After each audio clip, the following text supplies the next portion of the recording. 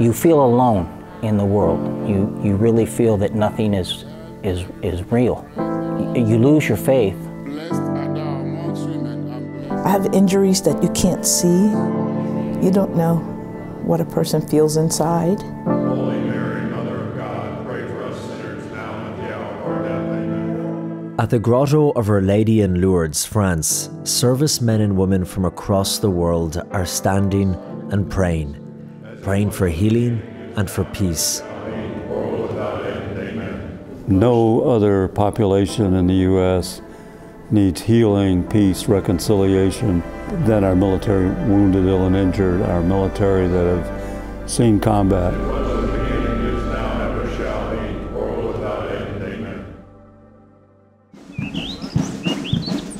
For the locals who live here in the town of Lourdes in the south of France, for one weekend every May, if they were thinking of having a sleep-in, they can think again.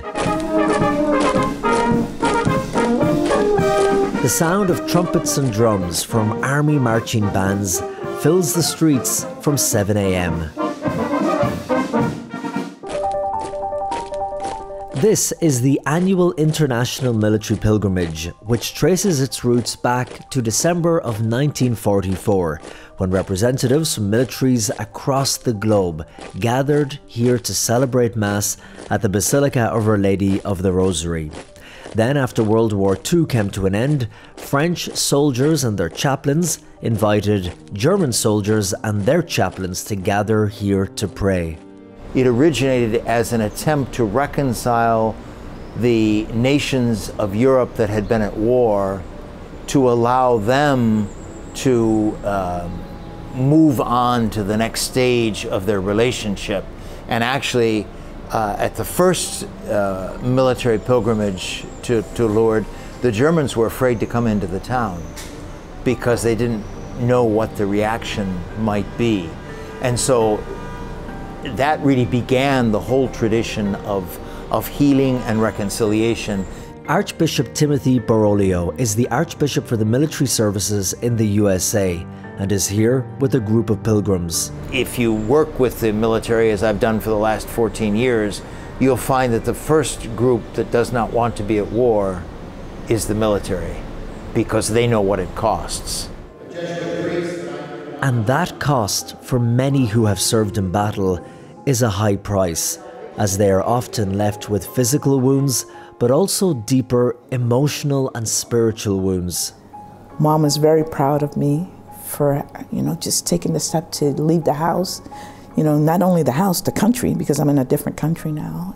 I'm just looking for that healing. Judith Benjamin is a retired Florida Army National Guard. People come to Lourdes for so many different reasons, and people often say that they're coming here looking for something in Lourdes. They're searching, seeking peace, healing, forgiveness. Or what is it, Judy, that you're here looking for? All of the above. Healing. I suffer from depression and anxiety. I also have PTSD. So healing, prayer, try to meet more people, to get out more often. Tasks that may seem simple to you and me, leaving the house, getting on a plane, being in crowds, for Judith, this has been a brave step forward in her life. I'm learning how to adjust and adapt and just take one day at a time. Judith is part of a group of 30 former US servicemen and women whose trips here have been sponsored by the Knights of Columbus as part of their Warriors to Lourdes pilgrimage. Charles Galina is a retired colonel with the US Marines and is leading this pilgrimage. What is the purpose of the Warriors to Lourdes pilgrimage?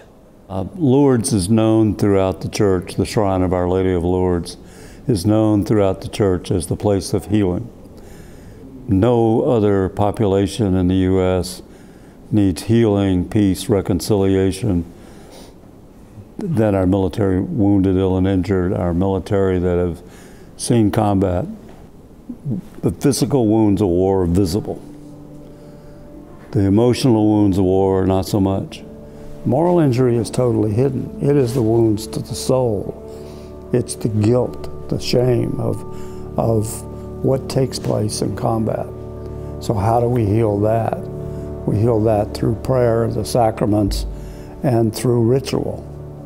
The servicemen and women who have come here are looking to heal the physical and spiritual wounds of war, and also the wounds from some of life's other unimaginable tragedies. It's hard to share my story because I get emotional, but when people, especially soldiers, experience tragedy that's very, very significant, you kind of you lose your faith. Fred Hink is a staff sergeant at the US Army Reserve. For him and his wife Carly, being here is a chance for them to try and reconnect with their faith after they lost trust in God. For me, I lost my son.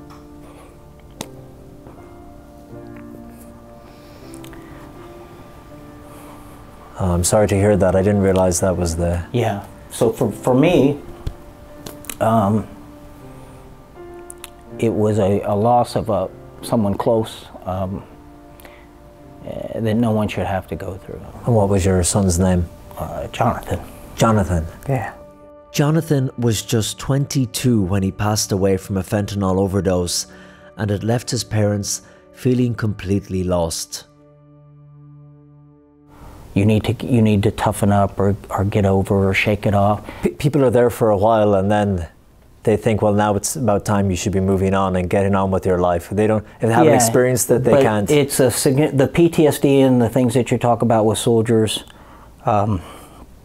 It's so significant, and there's such a tragic event. You really do go into sort of a state of shock. And to end the weekend, a beautiful candle-lit procession to the shrine of Our Lady, each flickering light representing someone's hurt, someone's pain, something that only they really know. This is your first time to somewhere like Lourdes? It's amazing. It's truly amazing. And it's, I feel like it's a blessing, truly a blessing. Peace, tranquility, prayer. They said the rosary over and over and over, and it kind of like bonded to my heart and said, wow, Judy, this is awesome. I lost, I don't know, that sense of pain. I had pain, internal pain, and I was like, wow, I feel good. I feel like a different person than when I came out. The great healing for me is to be able to bring the wounded, heal the injured, their families to Lord.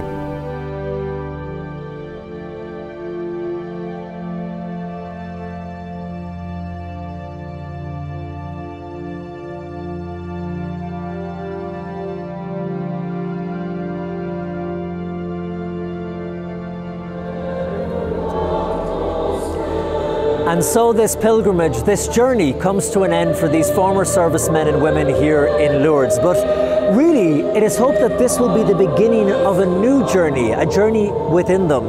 The road ahead for many of them will be long, but it is hoped that their time here in Lourdes will leave them with a renewed sense of faith and hope that healing is possible. In Lourdes, France, Colm Flynn for EWTN News in Depth.